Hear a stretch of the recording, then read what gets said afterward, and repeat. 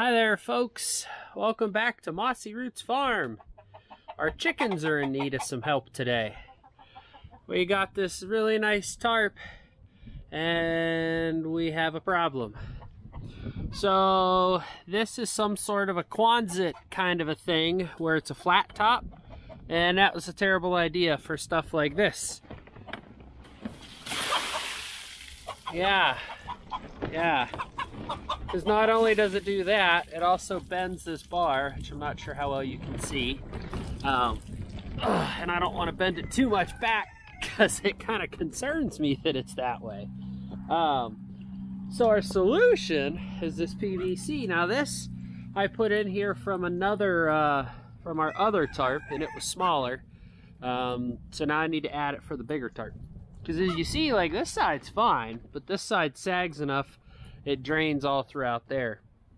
So I'm gonna build 2 more of these chunks of PVC for down there, and I'm gonna take you guys along with me. All right, folks. Well, there it is, quick and dirty. I did not really do measurements on that. I just kind of eyeballed it and did the same thing over here.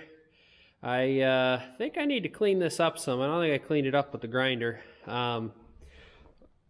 My concern is with stuff like this, how there's a sharp edge. If that tarp were to get to it, I don't want it to cut my tarp. So actually, yeah, I did not clean this edge up at all, so I have to clean it up. But basically, that's it. Doesn't matter, hole all the way through, won't matter.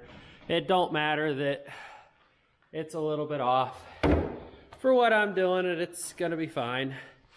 But this is just some old nasty PVC I've had laying around. I mean, you can see all the algae growth and stuff that's on it because it's been sitting outside. So figure, hey, better than nothing. Alrighty, folks. Well, it looks a tad different now because I got a little cold yesterday. So I decided to just come out today when it wasn't as terrible. So I did get the PVC up there. It really wasn't bad. I just pushed up on it. The other one I did a lot more, those other 2 pieces back there. But this wasn't terrible. Now the only thing that concerns me is in between pipe 2 and 3, how there's that big gap with that steel in the way. Concerned that we're gonna get a bunch of water piled into that, but guess if it's a problem, we'll deal with it then.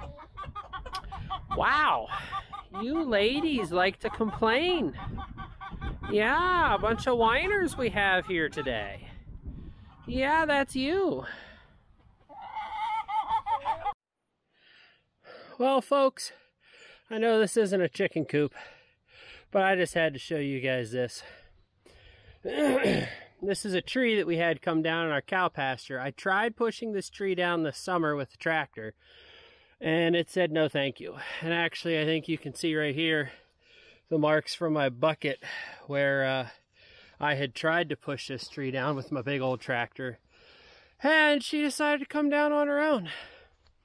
Yeah, she came down on my T-post there. It sunk the T-post in the ground a good bit and give her a little tweak, a little bend. So I'm gonna have to cut this off with a chainsaw. Probably gonna cut this branch back so it's not over my fence. And then I need to, this poor tree that's leaning back here, I'm gonna have to cut the end of that off. Maybe even cut it down here because it looks like another tree came down on it.